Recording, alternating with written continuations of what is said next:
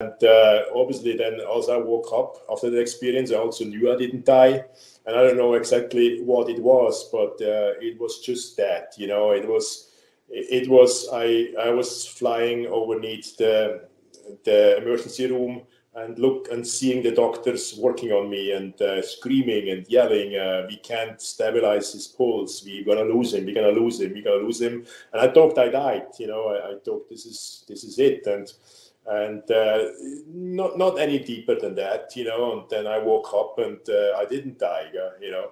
It didn't change my life in any way when it comes to fate or not fate.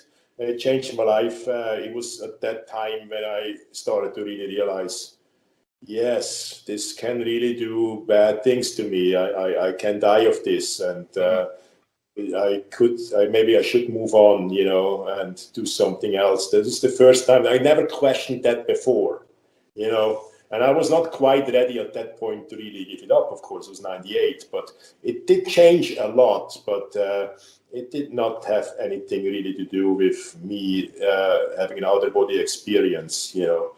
So yeah, it's just that, you know, simple as that. And especially my behavior afterwards was really, like, I started to question also my new character. And I always remember what my first mentor told me. He said, you have to be very, very careful. Steroids will change you.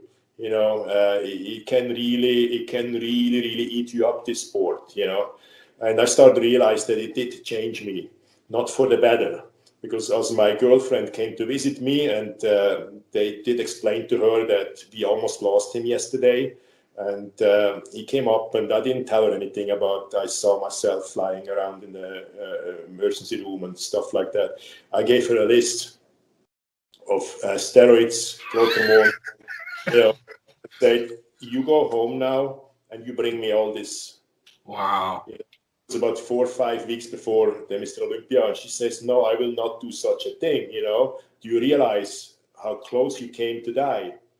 And I brushed. And again, even with this experience the day before, I said, no, this bullshit. You know the doctors here in Switzerland, and you know they don't like bodybuilders and blah, blah, blah. You better do as I